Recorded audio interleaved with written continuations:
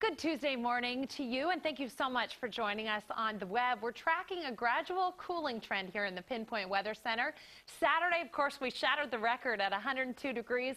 Sunday, 94. Yesterday, 90. So that's nothing to sneeze at. Today, we're cooling another 4 to 6 degrees, and a big part of the reason for that, we're waking up to all of these morning clouds. It's about 7 o'clock in the morning and 63 degrees in Portland. The sun came up somewhere above those clouds, about 6:02 this morning.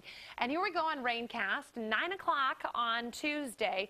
Lots of clouds west of the Cascades, in the sunshine east of the Cascades.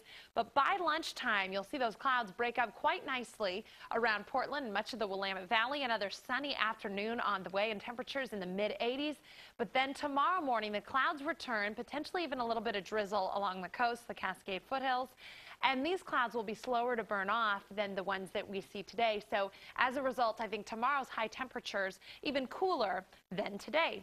Let's plan out your day hour by hour. Becoming sunny by lunchtime, 72 degrees. Very nice. And then a fantastic finish to the day, 84 degrees for a high today, which is pretty seasonable for this time of year. Tonight is the Hillsborough Tuesday Marketplace. Great weather for the event.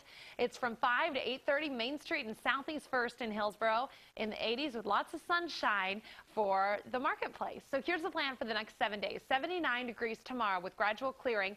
Morning clouds again on Thursday. Afternoon sunshine, 80 degrees. And then we're back to the mid and upper 80s for this weekend. I hope you have a great week.